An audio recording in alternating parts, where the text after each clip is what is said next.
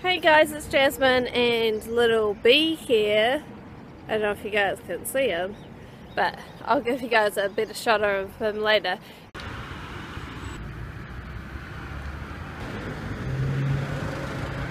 Anyway, so I was on the way to work and I just saw on the footpath that there was a bee there, and I was like, oh, you know, he's definitely gonna die.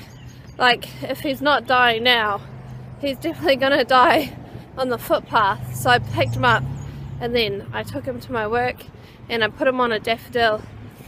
But then at the end of the work day, he was just on the floor, like on the dirt. And so I picked him up and I got a little saucer out and I added like some sugar and some water and mixed that up, and then I just put him on the saucer.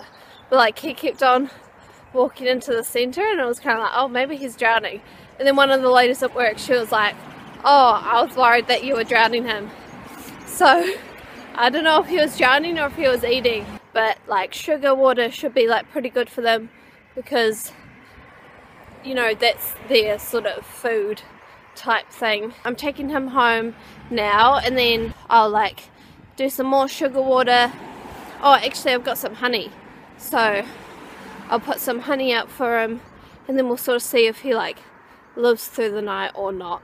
And yeah, then I will let you guys know. But yay for making new friends.